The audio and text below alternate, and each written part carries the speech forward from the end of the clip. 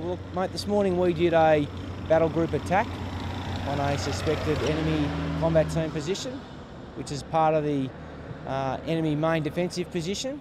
There was 3 sequential battle group attacks scheduled. We were the second one after battle group Eagle came through, and then battle group Coral finished after us.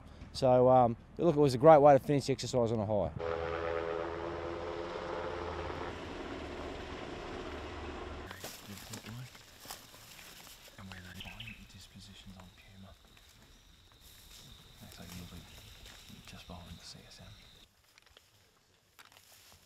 It feels good to be part of, this huge amphibious operation, this huge interoperability thing that we have going here, this huge joint venture.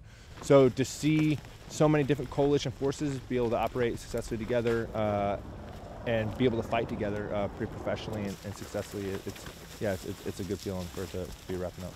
We walked a lot, didn't sleep too much, but these Marines are tough. They fought through it. We started moving about 2200 last night.